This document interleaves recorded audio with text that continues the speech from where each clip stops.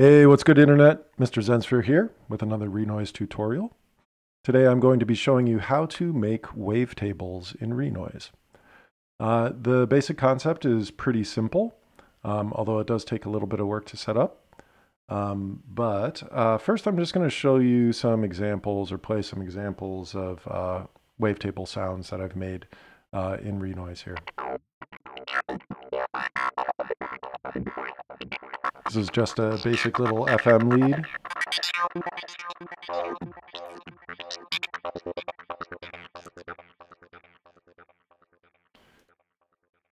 Here's a pad based on wave folding.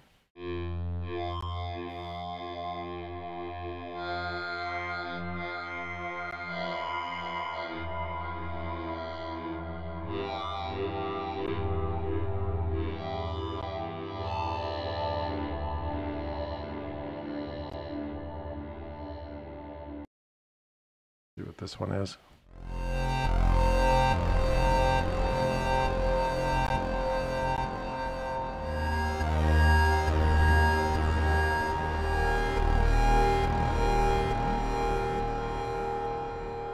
And of course, you can see I've got the wavetable position automated.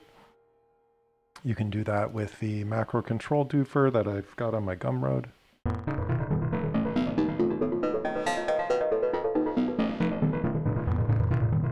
This one is just using 2 frames and some free running LFOs.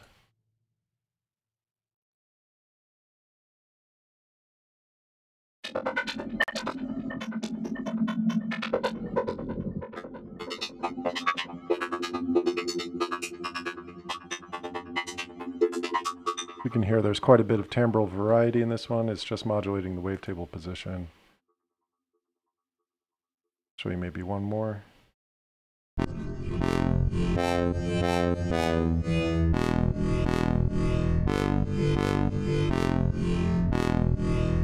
This is just using a harmonic series to create some timbral variation. So I'll show you how to do this. It's pretty straightforward. We're going to be doing this with effects chains. So I'll just show you kind of the basic concept using 2 effects chains. The first thing you're going to need is a LFO. And you're going to need a gainer as well. And we'll just duplicate this chain here. Well, actually, first we'll tweak some of these parameters. So we're going to take this LFO, turn the amplitude all the way up and the frequency all the way down. We're going to go to a custom one-shot waveform. And for simplicity's sake, we can just leave this as a straight ramp up. And we're going to set our destination to gainer gain.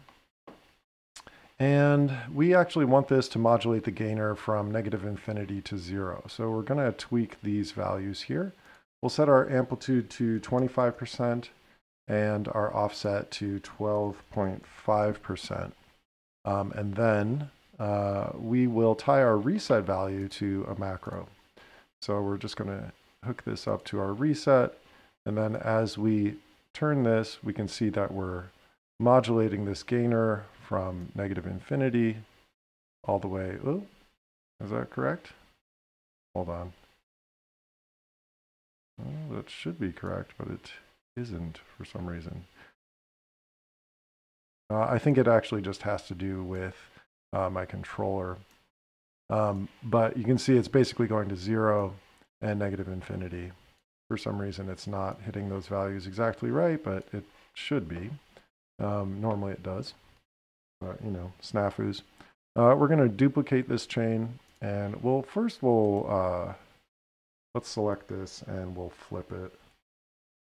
So go to process, flip selection, and oops, take that out.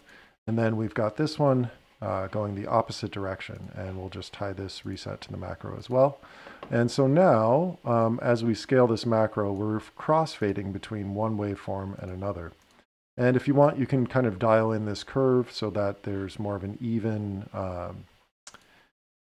shift between the two. I find around -0.1, oops, 0.1 and negative 0.1 are pretty good values. So we'll set this one to 0.1, and we'll set this one to negative 0.1, our slope values. And this should create a fairly smooth crossfade between the two of them. And the two of what, you say? We need to generate some waveforms here. And there are a host of really excellent waveform generators available for Renoise. You can also drop in whatever samples you want to use. These could be single cycle waveforms, or they could be longer waveforms. It's really just up to you. But I'm going to, for the sake of this demonstration, use the, I'll use this tool, Mackelschrottschedel by Martbleck. And I'm just going to reset this patch. And bring this to a saw wave. Oops. And we'll just bring this to full amplitude, and I'm going to bring this down a couple octaves. We've got a saw wave here, and then we'll create another waveform here, and we'll do a square wave for this one. So now I've got my two waveforms. In here, we're just hearing the saw wave. We need to make sure these are both looping forward if we're using single cycle waveforms. And we also need to assign this to the second effects chain. Now, we can crossfade between a saw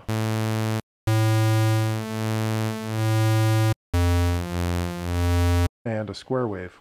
And we can just designate this wavetable position so we know what it's for. And the advantage of doing it this way in the effects section is that now we can use one modulation set to impact both samples. So say we wanted to put a filter on here, we could easily put a filter on there. Let's do a bandpass filter, keep the resonance about where it is, and then we can assign our second macro to this bandpass frequency.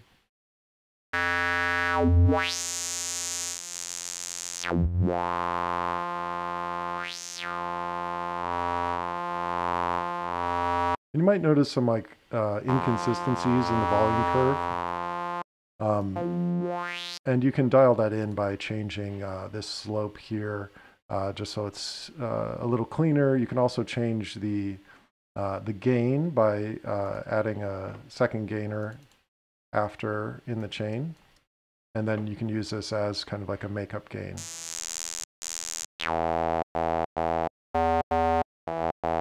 So the square sounds a little louder to me, so I think for the saw wave, I will just bump up the gain a little bit.